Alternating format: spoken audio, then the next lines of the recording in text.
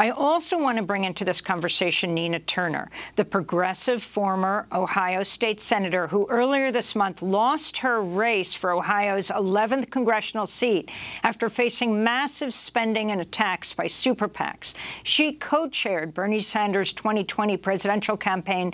Nina, welcome back to Democracy Now! Your take on the primaries yesterday, and particularly the role of big money and how you saw it playing out.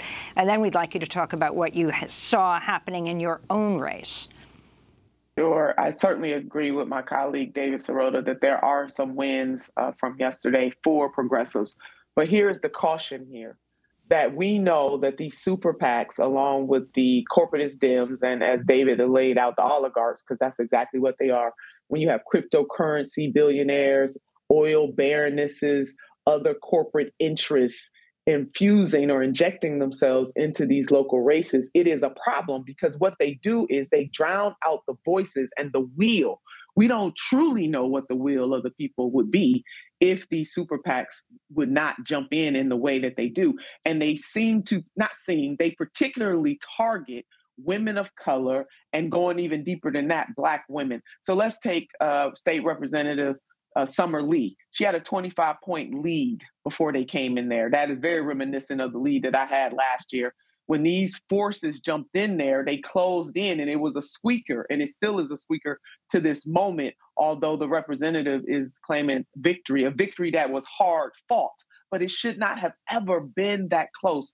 And thank God you had some Democratic leaders in her state, in cities, that stood up to both AIPAC and DMFI and called it out and called it what it was. And so I am so proud of her and the work that her team has done. In other races, you know, whether or not a progressive won or lost is no reflection these days on how hard their respective teams were working. I should know it is very much a reflection on this dark money, super PAC money that comes in to sway the wheel of the voters. And one more point on this, Amy, and those forces do not care about the quality of life or lack thereof of the people who actually live, work, and play in these communities. All they care about is buying elections. And this caution is vitally important for all of those of us who do believe in democracy, regardless of what candidate you support. This is about making sure that the voices of the people who actually live in these communities are not drowned out. And that is happening all over this country. It's coming to a district near you. And Nina Turner, could you talk about the role of AIPAC and the Democratic Majority for Israel in your race and why they felt it was so important to defeat you? Well, twice. I mean, they spent over a combined between the special election last year and the election this year, upwards of $6 million combined. Last year in the special election, $12 million was spent. That's between both, campaigns and the super PACs who came in. Very expensive race for a seat that is a Democratic seat. Certainly I was told by some of my allies and some allies that I have who do the dance with the corporatist side from time to time, but they support me. Ask the question, why are these people coming at you like this? And I'm just talking about the alliance between corporatist Democrats and these super PACs. And this person was told that I was not the right kind of Democrat. And that they meant that I don't bend, that I come from the Congresswoman Shirley Chisholm school of Democrats, and that is unbought and unbossed. These people are pouring in this kind of money because they want to be able to control the outcomes that happen on the congressional level. This is it, plain and simple. You don't invest that kind of money without expecting a return. There's nothing so spectacular about the people who they endorse and who they supported, whether it was my race in particular, especially so, or any other races across the country. They are investing in corporatist type Democrats because they want a return on the investment. Let's look at the Iran deal. Many of us remember that was one of the biggest foreign policy accomplishments of President Obama's presidency. You got President Biden pushing for that. and you have the person who benefited from DMFI PAC money and APAC money standing against with other Democrats. I think it was about 18 in total against that deal. One great example of them getting a return on their investment right away. But what happens in a district like mine? Ohio is the poorest city in the country right now. The poorest. 1 in every 2 children go to bed hungry at night. You have suffering in Cleveland and the greater Cleveland area, but those PACs that come in here, they don't care about that. You think that cryptocurrency billionaire care whether or not the babies in Cleveland or greater Cleveland get a chance to eat or whether their parents are making the living wage? No, they don't care about that. All they wanted to do was to buy the election. So they rented it last year. They flat out bought it this year. And so elections are being decided in boardrooms instead of ballot boxes. But Nina Turner, what does that say about the well-known progressives in Congress? I mean, you have last year, when you ran in the special election, the Congressional Progressive Caucus supported you. But this year, they endorsed your opponent, who would become, of course, the incumbent, Congressmember Shontel Brown.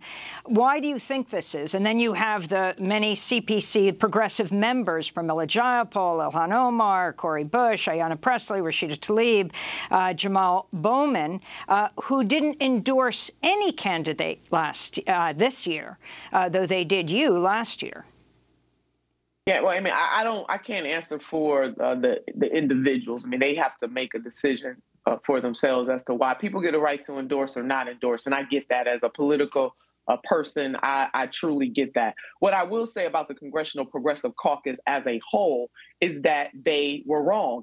And I'm really excited to see progressive leaders across the country. And I'm talking about leaders who lead caucuses from California to Nevada to New Mexico to Iowa. People, those progressive leaders, it was about 11 of them in total, all across the country. Once the CPC did what they did, they came out and made it very clear who the real freedom-fighting progressive in my race was. And I applaud them, and I hope that they stay together and continue to do those things. The progressive leadership, elected leadership, has a decision to make.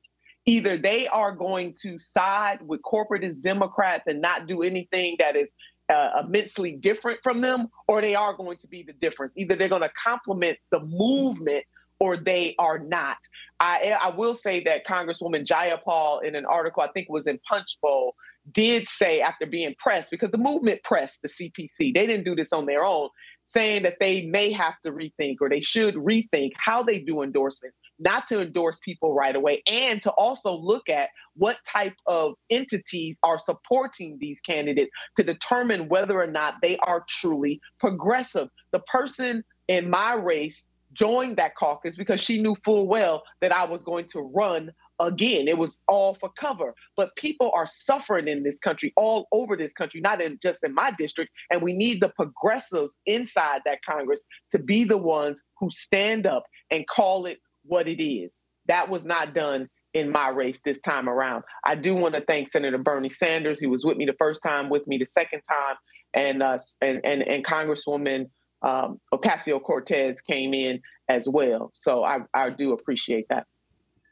And briefly, your thoughts in terms heading into the November elections, what the prospects look for progressive candidates and a progressive agenda to move forward?